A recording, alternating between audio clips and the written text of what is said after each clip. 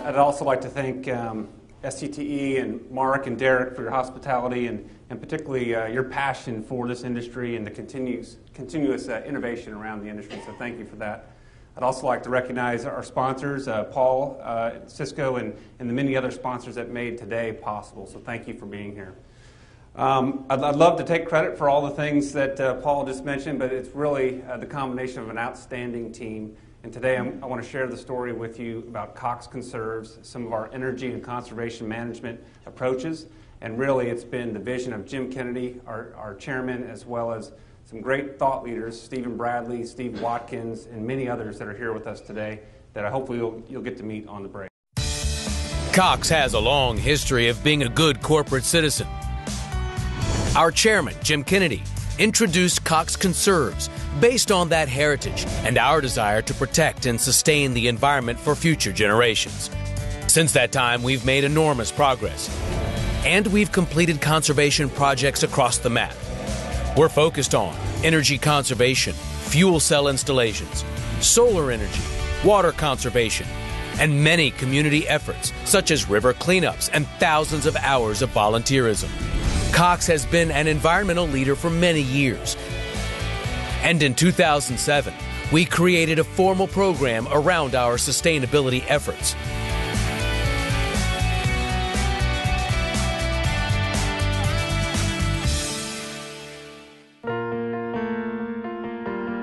You know, it's hard to say when I really began this focus on the environment. I've always cared a lot about the environment. I spend a lot of time outdoors. I really appreciate that time. I just decided a little over 5 years ago that the company needed an environmental focus.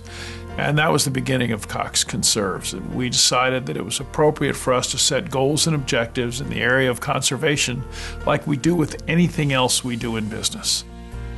Everything we ought to do, we ought to look at it and say, is there a more environmentally friendly way to do that? In many cases, the best way for the environment is also the best way for business. When I think of some of the neat specific programs we've put into place through Cox Conserves, one I like the most is the deployment of new bucket trucks. We really have changed the way we think about a fleet operation from just get whatever truck or whatever car works to get whatever truck or whatever car works in the most environmentally friendly way. We are reducing our carbon emissions by over 17,000 tons a year. Our water recycling programs have conserved over 20 million gallons of water. We use this new fuel cell technology where we use biogas to power fuel cells. It is really a new, innovative way to produce energy. So I hope in the next 5 years we can continue to find new ways to be more environmentally friendly. The key part of Cox Conserves is all of us doing a little, or in our case, the company doing lots of little things. When you walk out of a room, should the light stay on or can you turn it off? How about when you leave, turn off your computer? It's just those little common acts that sometimes we're too busy to do. We're hassled, we're dealing with a complex life. Take a minute to look around you and say, what can I do? And it's surprising the number of things you'll find you can do that will make a difference. In the culture of a company, it's what you do rather than what you say. And I think Cox Conserves is a very important part of the culture of our company. And that's the legacy. I want people to understand that. I want people to understand that as the environment we live in and work in is threatened, that the culture of our company is to do something, not debate. I'd like to go into three specific sets of solutions that I've teed up earlier, how we've aligned our workforce, our outreach programs, and then I'll close on operations and facilities that brings it a little bit back closer to the cable operations that many of us support on a day-to-day basis. Aligning our workforce. Comcast, Time Warner are companies that have a larger workforce than even Cox from a cable perspective. Think about the innovation, the ideas that come from the workforce. how do you harness that? How do you tap into that creativity and apply that from a business perspective? And that's really what aligning our workforce is all about. It's really about a grassroots effort from our employee base, tapping into innovation and driving good results, not only for our company internally, but externally for our customers as well. Just a couple of quick examples. In Arizona, we have a program called Turning Waste into Growth. This is an employee-led program that has recycled 625 tons of product and generated about $15,000 per year in terms of some of the profits from the recycling and some of the tax credits that they donate back into the community. In Las Vegas, we have an alternative transportation program led by the employees. They're accumulating about 17,000 miles of travel on a yearly basis using alternative travel just in their local community. And then in Rhode Island, the team has initiated a multi-pronged recycling program and composting program that has reduced waste to the landfill by about 80%. And in fact, they were so excited about their accomplishments, they put together a short video just to put this into context, and we'll hear from the employees themselves.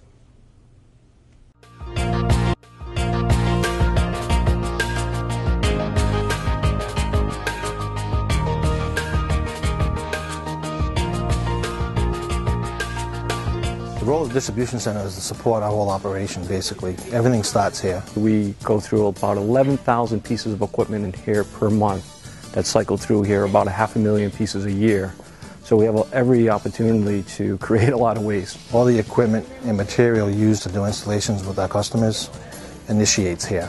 Converters come back from our customers, they're all scratched up, and we end up replacing a lot of pots. A lot of those pots are metal, aluminum, plastic. We test it. If we find something wrong with it and we can't fix it here, we send it out to a repair vendor. Then once it gets back from the repair vendor, we'll reissue it to a customer, so we're reusing the equipment. Pretty much we recycle everything. We also are able to capture aluminum, steel, wood, lead-acid batteries that are going to the right places. We estimate that over the past year we've diverted at least 200 plus tons of material from the central landfill. The last I looked, there was 64,000 pieces of customer premise equipment that we pulled out of the field in our customer homes that were not deemed redeployable, that we ended up selling for scrap. The money that we make, whether it's through our desk side recycling program, the switch now to reusable cups, or participating in the cafeteria's composting program. We've been able to reduce our waste stream to the landfill through recycling and composting by 80%. Within the cafeteria itself, during the meal prep, the staff here has been charged to separate all of their food wastes along with recyclables and then trash. So what used to go down the drain out to a grease pit now gets captured, which will end up in the compost facility and end up actually as compost coming back to our gardens. Sodexo has been a great business partner. They provided all the plates and the bowls and the trays that are 100% compostable. The company has also managed to save money by doing this. At the 9JP facility alone, we've reduced our energy bill by over 30% in the last year. The boiler that was in here was about the size of a service van, one of our typical Cox Communications service vans. So from a service van boiler to basically the size of ATM machines. We're transitioning to a hybrid fleet where we can, because it has several impacts on the environment. One of them is 30% fuel savings on average per unit. We do reduce the carbon emissions and the greenhouse gases anywhere from 11 to 16 tons per unit. This truck, compared to our standard diesel vehicles, usually refills with fuel half the time. We estimate that the hybrids will save approximately 400 gallons per year for each unit we deploy in our fleet. Driving this vehicle around, other people see it, other people know that Cox Communications is conserving energy. This is kind of where the rubber meets the road, the conservation effort, where the food and waste and trays and cups that we have in our cafeteria actually come back and turn into something that's just beautiful for the garden. So when you're finished your meal in the cafeteria and you go and throw away your waste, think about this location as what you're contributing to.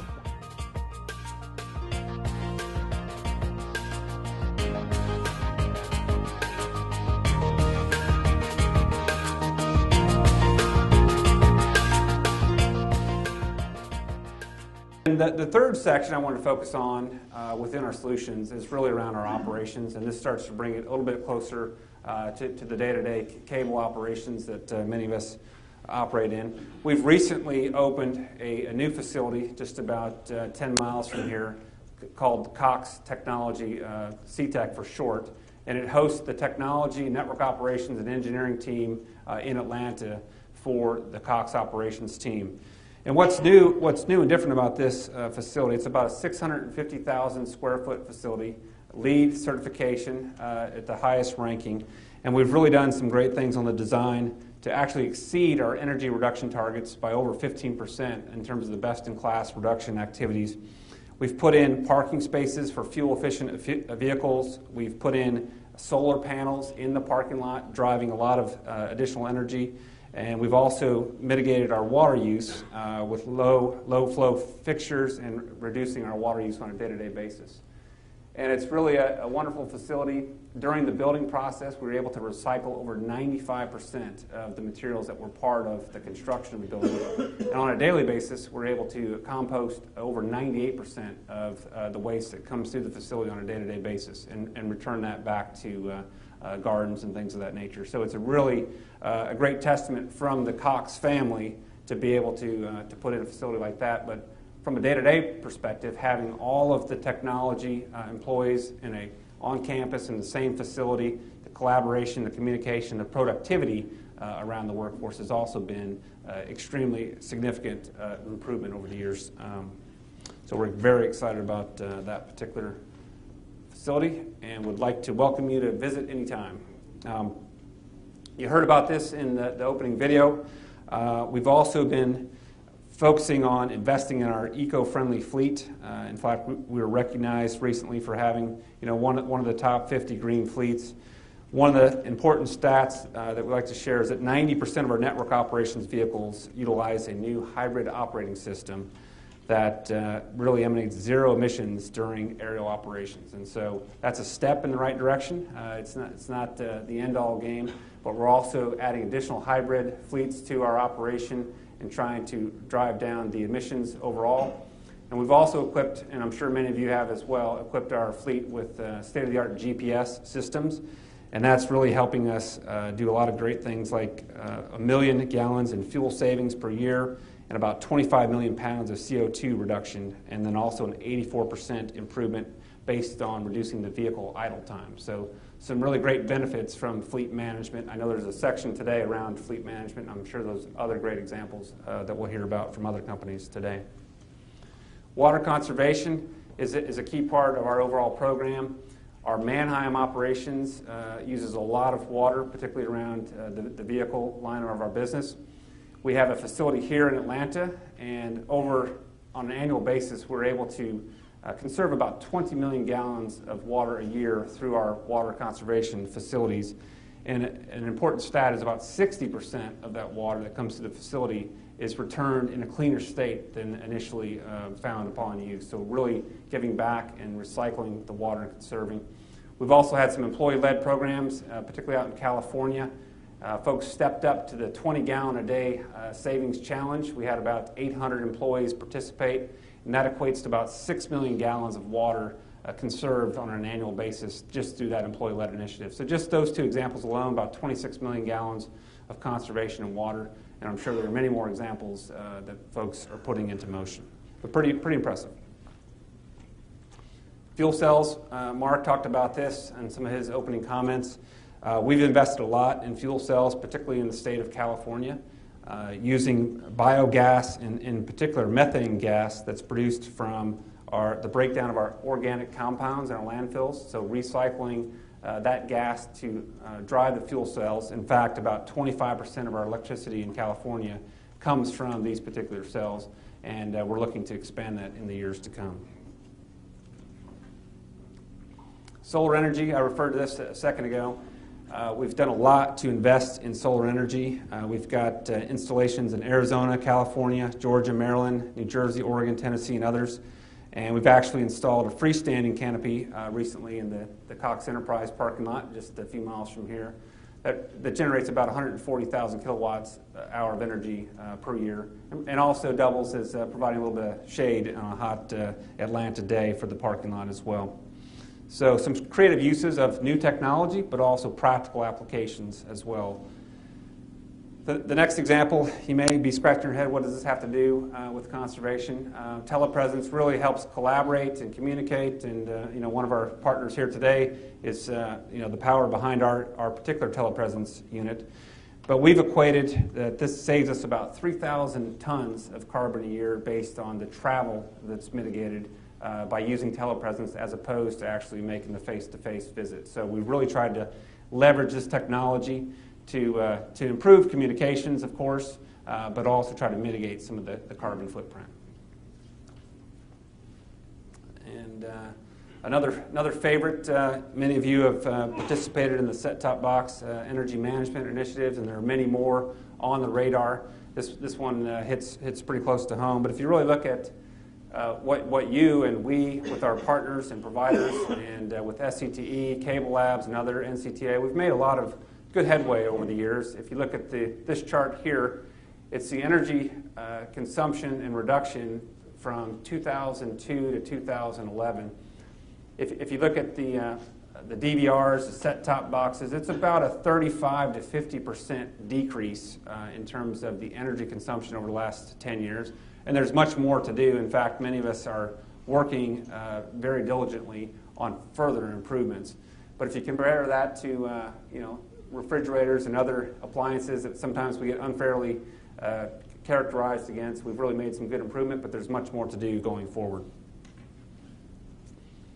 And as you know, many of you are right in the middle of this particular initiative, but many of us have signed up for a voluntary agreement that covers about 90 million American households and about 90% of our pay TV consumers to lower our energy consumption on our set-top boxes.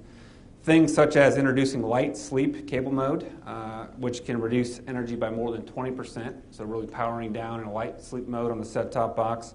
Deploying Energy Star set-top boxes, so the new Energy Star standards. So many of us those are the predominant part of our lineup in terms of set-top boxes going forward. And then also many of us are participating in deep sleep trials by the end of December 2014, where we can really drive the energy consumption, putting the set-top boxes in sleep mode when they're not in use. So some real great thinking, application of technology, standards, alignment with our vendors, our partners in it, and really driving great benefit for our consumers as well as the industry broadly. So great work by folks there. So just to start to kind of wrap up some of the key takeaways here. I know I gave you a lot of examples, and many of you are working on these programs as well, but I think at least I feel honored to be a part of the Cox Conserves program and benefit from the work that others have done. But it's really a comprehensive program aligning with our employees, our communities, our partners, our vendors, our peers, and then also driving great operational improvement on the day-to-day operations, saving energy, reducing waste, and also making other improvements from a value chain perspective. But I think you'll hear this from our next guest, Joel Babbitt, but I think a couple of takeaways. Good for the environment and good for the bottom line are not mutually exclusive. You can drive great financial business results by doing the right things from an energy and conservation management program. And to truly be sustainable, you have to have sustainable results. And I think that's a key tenet of our program, and it has to make sense economically as well as from a conservation standpoint. Building partnerships, enabling folks, whether it's your employees, whether it's your customers, your communities, has been key, and hopefully you saw that with some of the examples that I shared in terms of the Cox Conserves Heroes and the partnerships that we have in our community. And then be creative. This is a very creative bunch in the crowd here with all the technology, the standards, the innovation that we're driving across the industry. How do we drive new technologies to get even better results going forward and apply standards and apply next generation thinking in our IP networks to continue to drive out even more operational efficiencies and a better customer experience for our customers with next generation products and services. So I think those are some of the key takeaways, and I look forward to hearing more stories and lessons learned from others in the room throughout the day, and applaud your efforts in supporting the conservation and the energy management initiatives, and I think there's much more to do. In fact, while we're excited about our 2017 goal of a 20% reduction, and we're excited about some of the progress we made, we don't think it's enough. We think there's much further to go, and in fact, just recently, Jim Kennedy, the board of directors, Jimmy Hayes, and others from Cox Enterprise said we need to do more going forward. And they've set very ambitious and aggressive goals for the years and decades ahead. In fact, we're looking to become carbon neutral, water neutral, and waste neutral in the years to come. And that sounds pretty ambitious, particularly with the footprint we have and the operations we have. And to be honest, we don't have exact plans on how we're going to get there just yet. So we're working on the plans. We're taking ideas from great consortiums like SCTE, other lessons learned, but really looking to be able to use alternative fuel cells, alternative energy to mitigate the carbon impact, looking to recycle enough water to sustain ourselves, and also looking to have zero waste going to landfills in the future. So we've got a good head start, but there's much further to go, and we're looking forward to achieving those goals, and we'll probably be better suited by taking great ideas and lessons learned from folks in this room as we continue to partner together. So pretty excited agenda for the Cox Conserves program. So with that, I appreciate you taking time to listen to our story, and it was really more around providing some ideas around how we're trying to move the agenda forward. But this is really, it's not about Cox, it's about the cable industry, about our communities, and about all of us trying to make a difference and improve from an energy management standpoint going forward.